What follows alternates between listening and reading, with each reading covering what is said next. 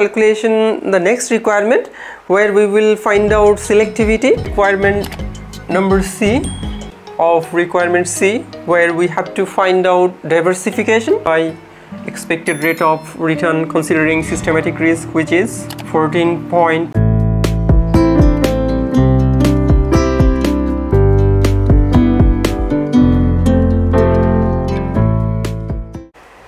So we are at the last requirement, requirement D, where we have to explain the concept of net selectivity, and we have to also explain how net selectivity helps us, and finally we have to mention which is the best fund. So first of all, we will write requirement D, and now if we would like to just explain the net selectivity, then we have to say net selectivity is the approximate measure of risk when risk-averse investor always try to averse risk and they try to focus on the return which is below average.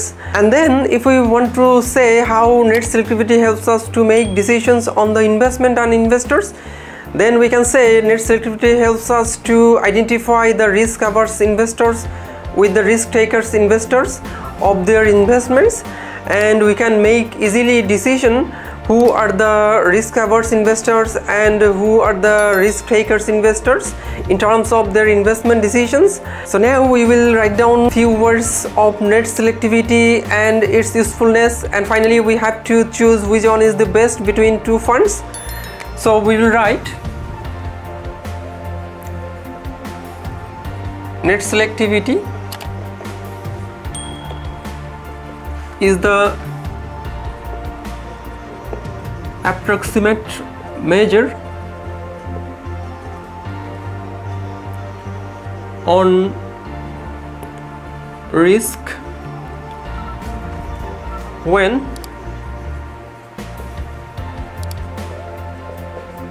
risk-averse investors focus on the return below average and net selectivity helps us to identify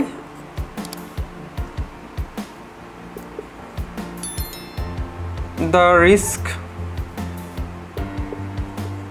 averse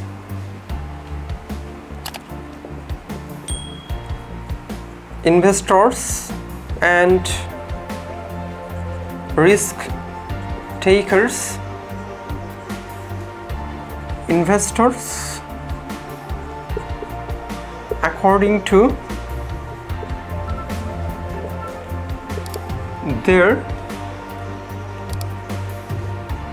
focus point on the return. It means risk-averse investors always try to be safe side on eyeing the return on below average. Reversely,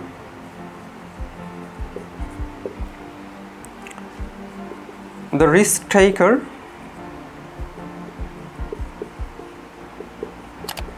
investors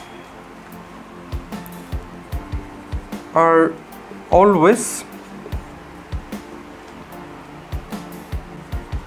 considered to focus on higher percentage of return or above average. So this is the way how we can explain the net selectivity and its usefulness, or how net selectivity helps us to make decision as an investor. And now it's time to make decision or judgment which fund is the best. So we can write fund 1 is the best as per its performance, since its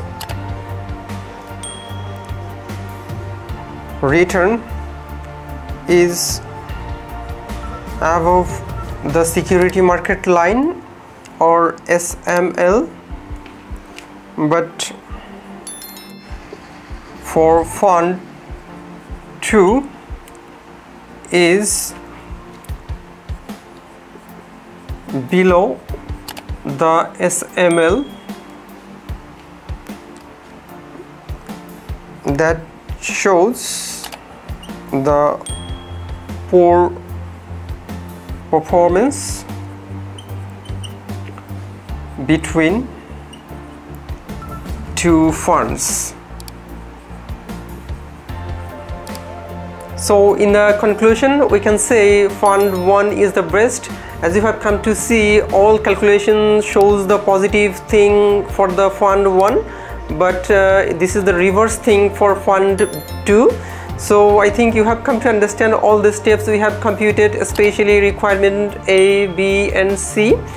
And finally we can just end today's class. So hopefully this will be very helpful for understanding for your next calculation.